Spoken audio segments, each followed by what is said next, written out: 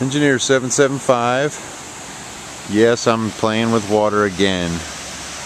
Here with a buddy of mine, we're looking at a potential hydroelectric plant. You can hear the water falling over the dam. Well, we've got a really cool raceway through here. They've done a lot of work on it. We're trying to come up with a wheel, most likely an overshot wheel. Oh yes, this is a shaky video, of course.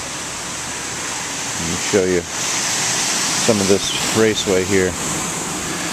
Okay, I'm going to look down, probably about 4 foot deep there. Everything's manual right now. It'd be great to automate some of this.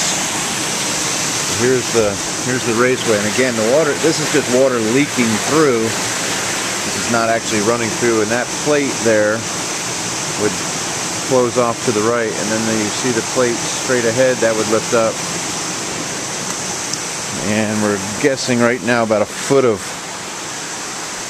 water. We're roughly 4 foot wide.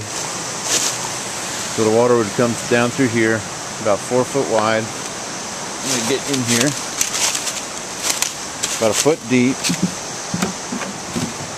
And there used to be an old water wheel here, 65-inch diameter. There's the two mounting pieces of tubing there, and so it still would work great with a 65-inch diameter wheel, about 4 foot